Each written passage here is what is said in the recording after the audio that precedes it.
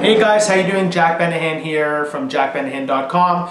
Controversial topic. I know people are going to get mad and they're going to disagree with what I say here or with what I don't say, but I'm just going to try to keep it political right in the middle here. But I'm going to give you my honest opinion. So my wife and I went to go see this movie, Wolf of Wall Street, 2 weeks ago.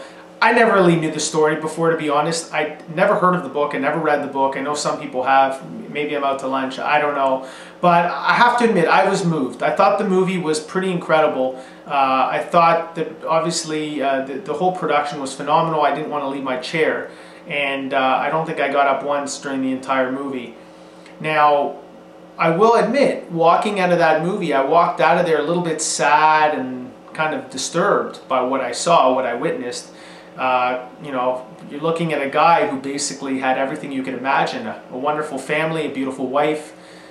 He had pretty much, you know, the dream life, anything you could imagine.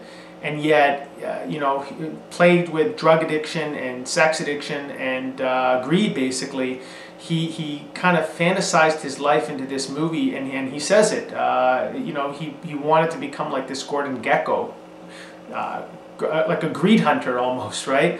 So, you know, I'm sure a lot of people walked out of that movie and were just kind of offended by what they saw. But, you know, what I did was I got home and I was like, wow, like, is this true? Like, what could this guy be doing today? I mean, we could say all the negative stuff we want about the guy, that he's a criminal and all that, and he made some bad decisions, and, you know, but you have to respect the fact that this guy had like an unwavering belief in himself, and he had vision, you know, something that a lot of us lack. He had real vision of where he wanted to go, and I think obviously the drugs and everything else got in the way.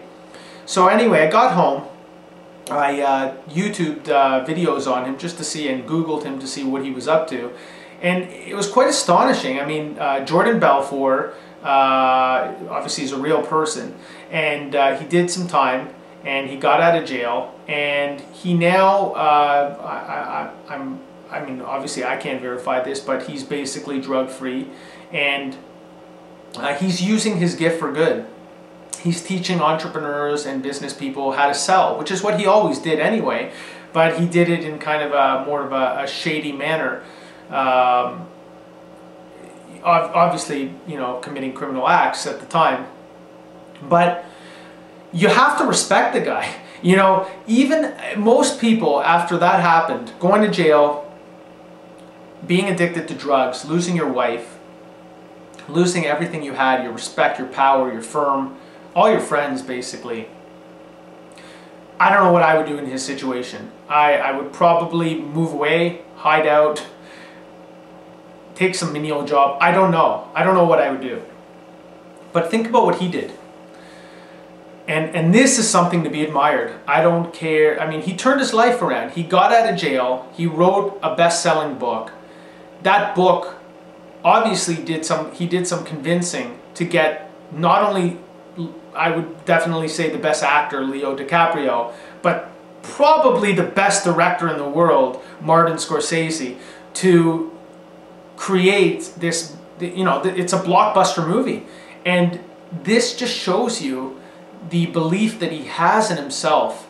And so I started kind of watching some of his latest videos, and he's a very inspiring guy. It looks like he did change his life around, and so I'm very happy about that. That sounds great, and it does sound like, I mean, I could be wrong because this is what I'm reading, but it sounds like he's using a lot of that money to pay back the people that he ripped off, which is also a good thing. And he's a pretty open guy. I mean, you can see why people are kind of attracted to him. He doesn't really hide anything, and he comes out and he just tells you he was out of control, and, you know, people do make mistakes. Should he have gotten more time in jail? I mean, I'm not a judge. I don't know. The one thing I got from this is that, you know, unwavering belief and vision, it can go two ways. You know, you can use it for good or you can use it for bad. If you believe in yourself, and if you, you know, are using that for the general good, you can see what can happen. Dreams can come true, and the right kind of dreams. So Anyway, I thought I would give you that review. I just found it, I found the movie to be pretty incredible. The story was absolutely insane. And the emotions that you felt, you know, going through that movie were just like, wow, like how out of control was this guy, and like how did he get away with it for so long? And but you know, I think it would be pretty cool if they kind of showed what happened after. I mean, look, the guy changed his life. He turned his whole life around, and he really is helping people now. And he's offering a lot of free value. If you go onto YouTube and stuff, he's offering, you know, salespeople and entrepreneurs a lot of value, you know, absolutely free. I mean, yeah, you can purchase his program, but I think the fact that he turned his life around is quite inspiring.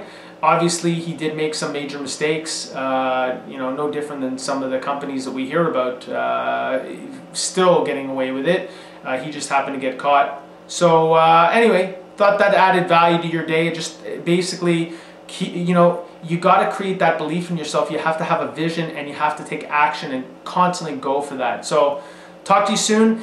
If you enjoy the value that I'm giving you, and if you like my videos, and if you're in sales or if you're a network marketer and you're looking to expand your business and make it better and get online and offline marketing tips, feel free to download my absolutely free ebook called Everybody Loves a Comeback.